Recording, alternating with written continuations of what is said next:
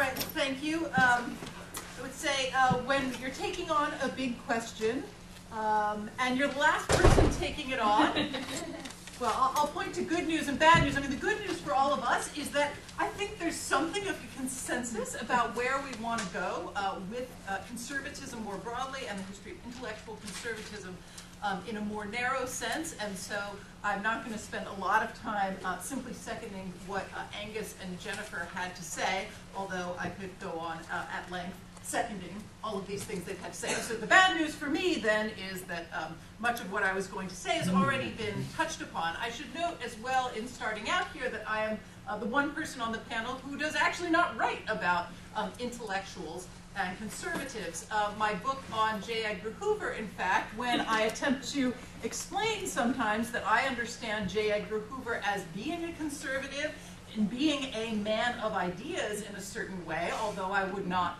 call him an intellectual, I often encounter a lot of resistance to the idea that Hoover was anything other than a kind of power-mad, vicious villain. And so I think that's one of the things that I want to talk about a little bit today. What is the distinction between an intellectual history of conservatism and a history of conservative ideas? So I'll get to that in a minute. To start out, I wanted to say that I think it is absolutely true that we are very far from where we were 15 years ago in terms of thinking about all of this. And I think right now the historiography of conservatism is very strong in a number of ways that have already been mentioned. One is the intellectual history of conservatism, right? It has developed, Angus mentioned a number of intellectual biographies that have emerged of really critical figures about whom we knew very little. And there are still other figures that I think haven't gotten the treatment they deserve, even within this world of free market thought. There is no great book on Milton Friedman, for instance, and he's just sort of waiting for all this. But nonetheless, we've come a long way from where we were 15 years ago. And if there is a great, great book on Milton Friedman, let me know, because again, maybe it's just not on my radar. I think we've also come a long way in terms of thinking about the national political story. And in fact, when I talk with students about the state of conservatism today, I said, do you know who the single most important politician of the 20th century was? Barry Goldwater.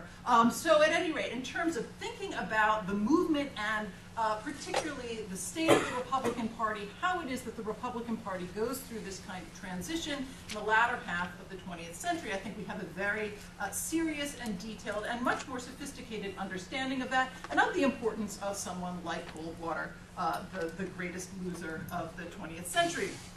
The third area that we have a lot of very productive work is in the grassroots, right? Telling the story of kind of grassroots populist sentiment, where that came from, the people who organized, again, particularly around the Goldwater campaign, but in other organizations and movements as well.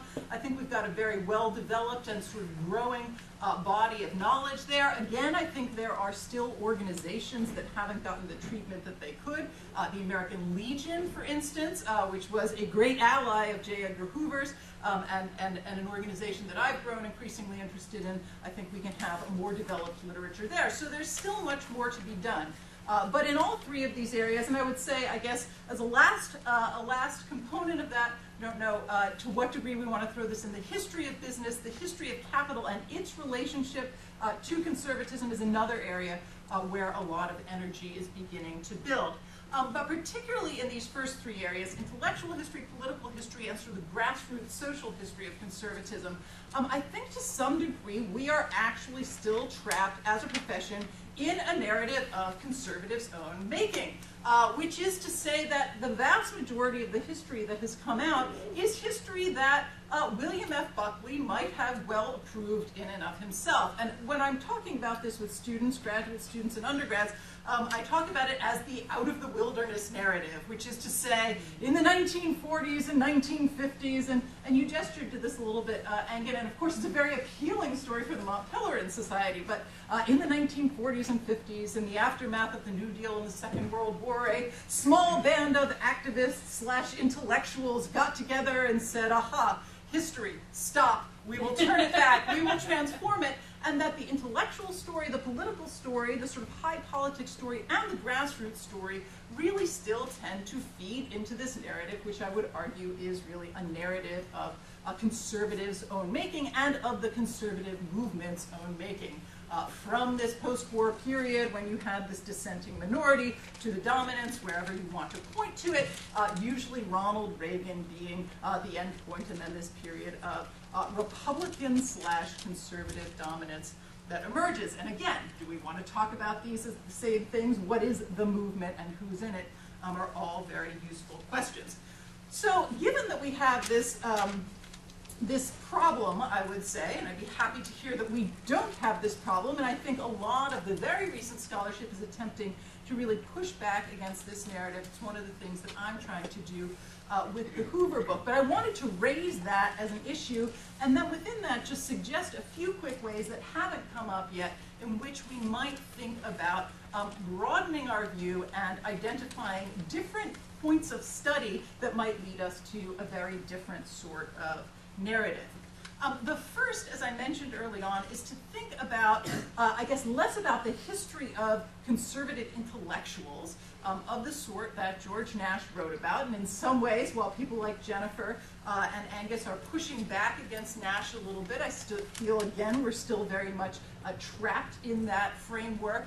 But to think less about a self-identified conservative intellectual tradition, or neoliberal or libertarian, or but less about intellectuals than about ideas, and more about creating a genealogy of certain ideas that have been very persistent, and in fact that conservative intellectuals did not invent in the 1940s.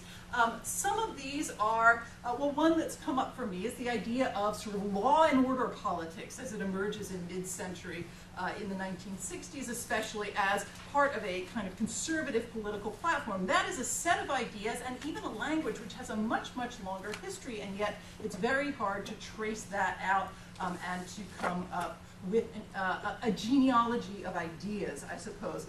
We might think about this in terms of anti-communism, we might think about this in terms of anti-statism, but moving away from a self-identified intellectual movement into a broader conversation about ideas, where they come from, tracing those ideas, both breaks down our chronology, which still tends to start in 1945, 1950 or so, and can give us, I think, a larger set of views and a larger way to trace conservatism as a very persistent strain of